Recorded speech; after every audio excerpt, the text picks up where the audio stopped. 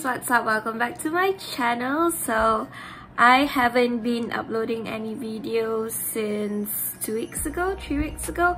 I've been like crazy busy with my schedules and stuff, but I'm here again. So if you baru dekat channel I, be sure untuk subscribe sebab I akan upload new videos every week. And today's video berkisarkan tentang the Romeo and Juliet version punk rock. Well, as you guys know, Romeo and Juliet is not a real person, or ada yang kata sebenarnya Romeo and Juliet berkisarkan tentang William Shakespeare's punya lover, which is a guy. But kita tahu kesahihannya. But as of now, let's just assume that Romeo and Juliet sebenarnya watak dongeng dalam cerita William Shakespeare. But the Romeo and Juliet yang I nak ceritakan tentang today, it actually happens in the 1970s. Yes, it's about Sid Vicious and Nancy Spungen. So if you guys curious gila apa jadi dengan diorang berdua ni, so stay tuned, keep on watching, and don't forget to subscribe. Cerita hari ni berkisarkan tentang Sid Vicious, seorang bassist dan juga penyanyi daripada kumpulan Sex Pistols. Sid telah dipercayai membunuh girlfriend dia sendiri, Nancy Spungen, dekat Chelsea Hotel, Oktober 1978. However, sebenarnya masa dia dipercayai membunuh Nancy Spungen, dia sebenarnya di bawah pengaruh dadah dan alkohol. So he never really knew himself whether he really stabbed Nancy or he didn't. Pada Oktober 1978, mayat Nancy Spungen ditemui di bawah sinki Hotel Chelsea, bilik 100. Mayat dia dijumpai oleh Sid sendiri. And on that day, hanya Sid sahaja yang berada dekat dalam bilik tu berdua dengan Nancy. So, dia lebih kepada Sid lah yang membunuh Nancy sebenarnya. But stay tuned sebab ada lagi teori conspiracy about this. So let's just jump right in dekat siapa sebenarnya Sid and apa asal-usul dia.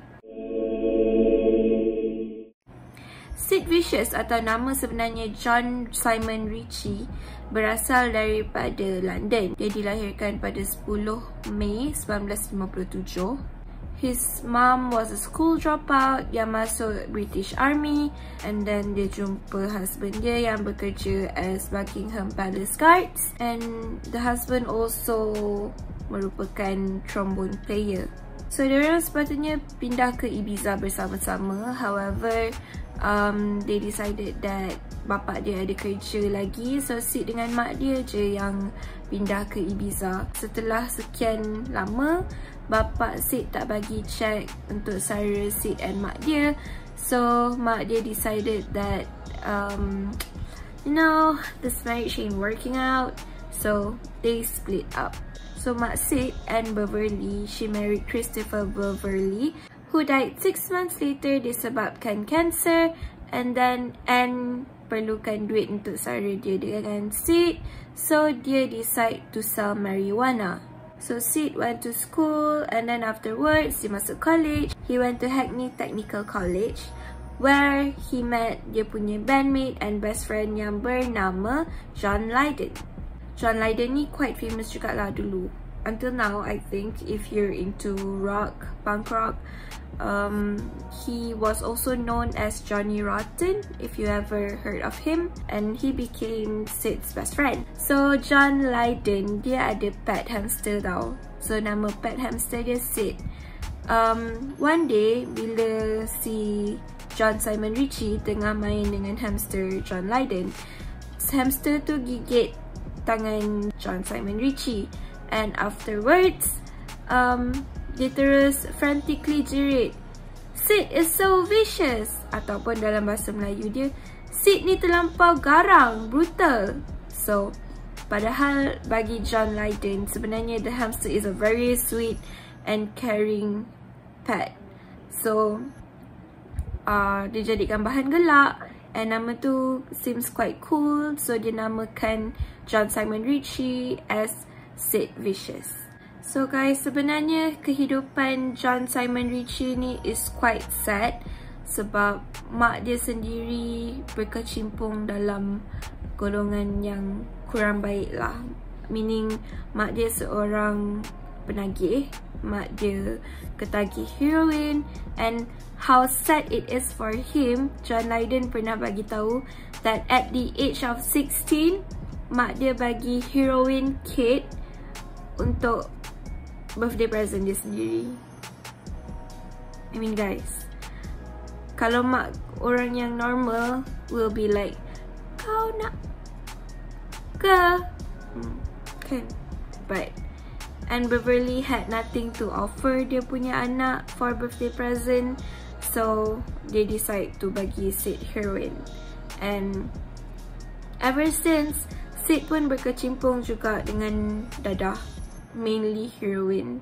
So in 1977, John Simon Ritchie atau Sid Vicious decided untuk masuk group John Lydon as a bassist, menggantikan one of their bassist yang tidak disukai dekat dalam group tu apparently. So yeah, dia jadi bassist Sex Pistols pada 1977.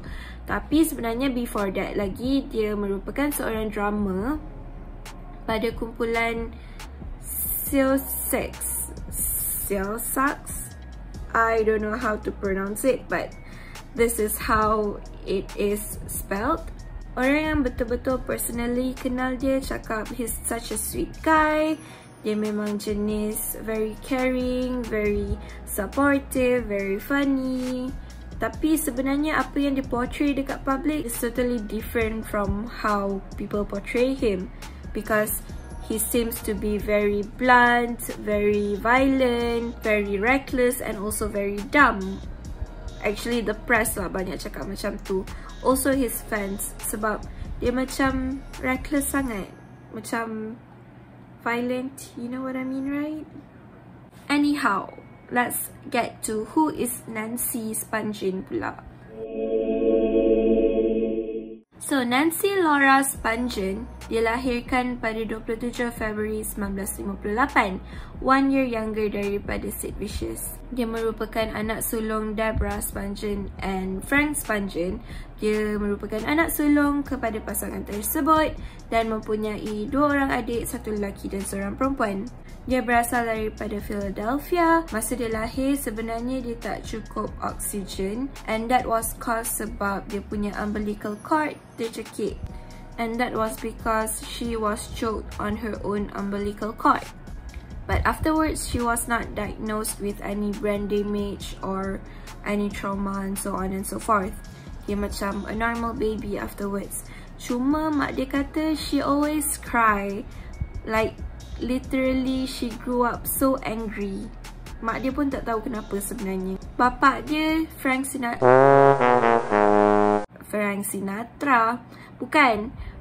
Spungen merupakan seorang salesman, while Deborah dulu dia seorang student.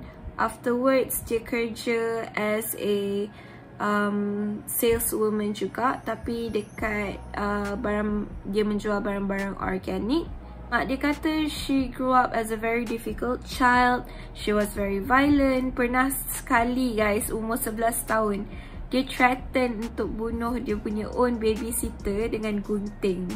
Selain tu, how violent she is, she pernah nak pukul dia punya psychiatrist. And at the age of 11, dia dah dibuang sekolah sebab dia selalu ponteng.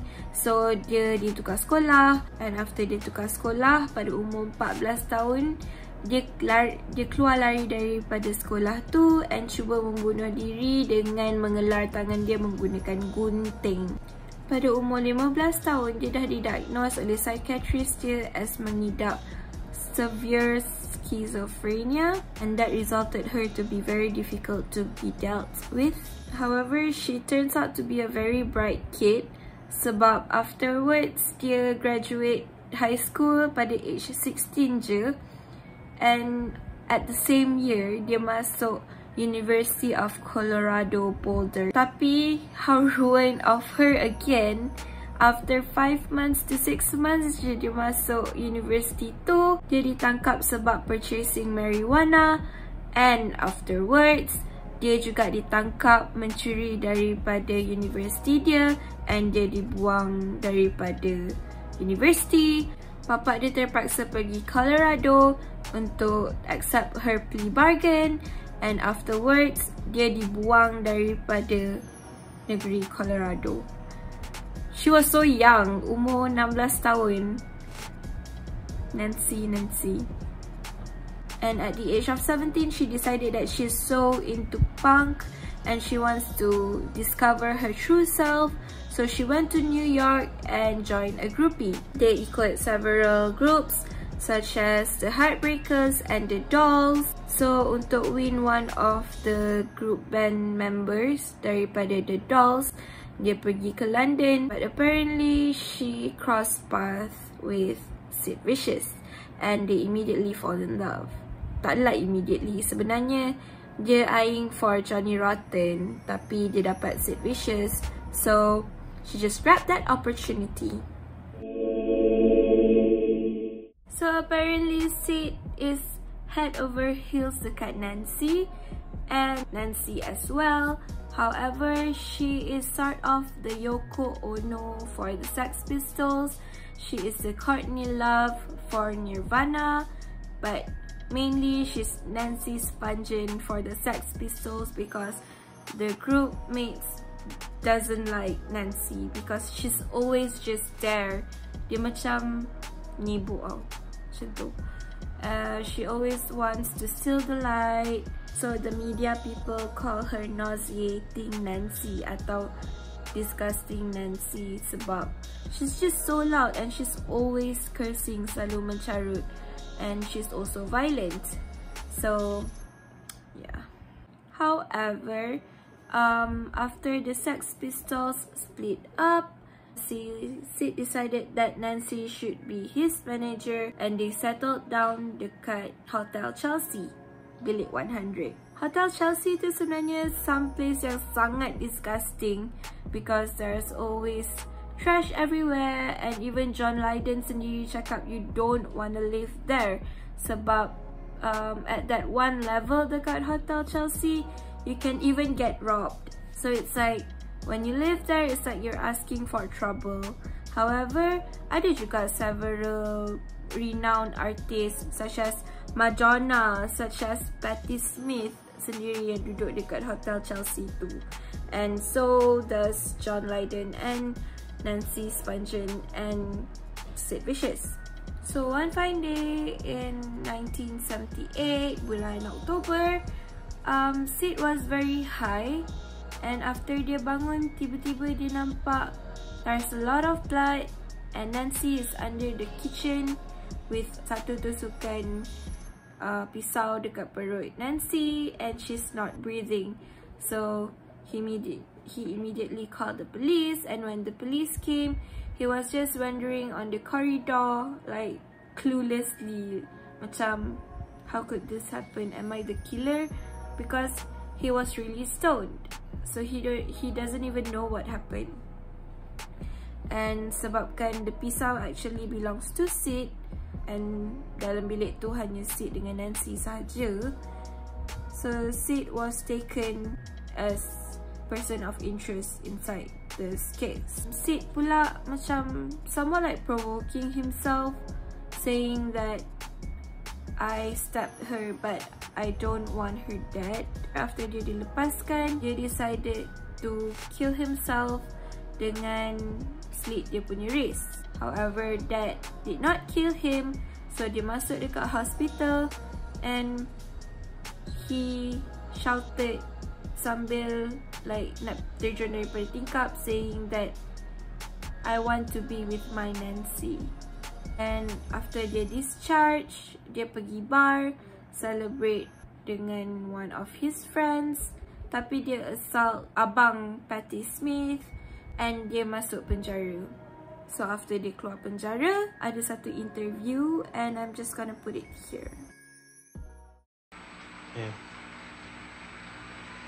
And what do you think made it happen? It was meant to happen.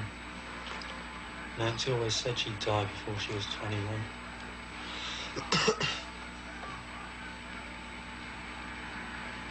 What would you like to happen now over the next, say, year or two? I'd like to have fun. What sort of fun? Any kind of fun, just fun. That's my object in life. Are you having fun at the moment? You kidding? Oh, I'm not having fun at all. Where would you like to be? Under the ground. Are you serious? Oh, yeah. Okay guys, after dia keluar penjara tu, he straightly went back to his friend's apartment untuk get stoned, and mak dia sendiri yang bagi dia heroin, and the next couple of hours he was found dead on the bed. Tak bernafas, he OD'd and died. And this was on 2nd February, which is 25 days before Nancy's birthday. So guys, afterwards ada yang cakap sebenarnya bukan Sid yang bunuh Nancy. Sebenarnya ada satu pengedar dadah ni yang bunuh Nancy sebab she's been really annoying. So he killed Nancy. And Sid tak boleh buat apa-apa because he wants more drugs. Ada yang cakap macam tu. But ada juga yang cakap sebenarnya Nancy killed herself for attention. And ada yang juga cakap sebenarnya yang bunuh Nancy memang Sid sebab before that he was arguing with Nancy about something. So I don't know guys, what do you think? Who killed Nancy's Spungen? What are your own theories? So tell me in the comment down below. And that's all for today's video. Thank you for watching, and if you like this video, don't forget to give this video a thumbs up. Don't forget to subscribe, and I will see you on the next video.